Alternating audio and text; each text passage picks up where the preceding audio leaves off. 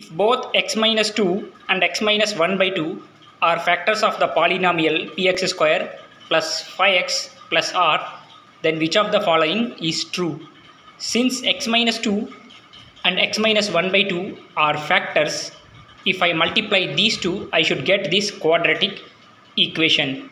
So x into x is x square, x into minus half is minus half x, minus 2 into x is minus 2x, minus 2 into minus 1 by 2 is plus 1.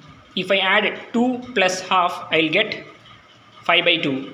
So the equation is x square minus 5x by 2 plus 1.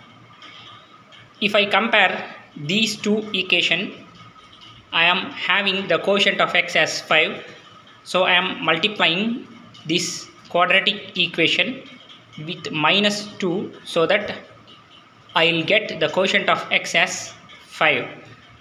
Once I do that, I am getting the quadratic equation as minus 2x square plus 5x minus 2. If I compare this equation with px square plus 5x plus r, I will get p value as minus 2 and r value also minus 2. So the correct answer is P equal to R. Thank you.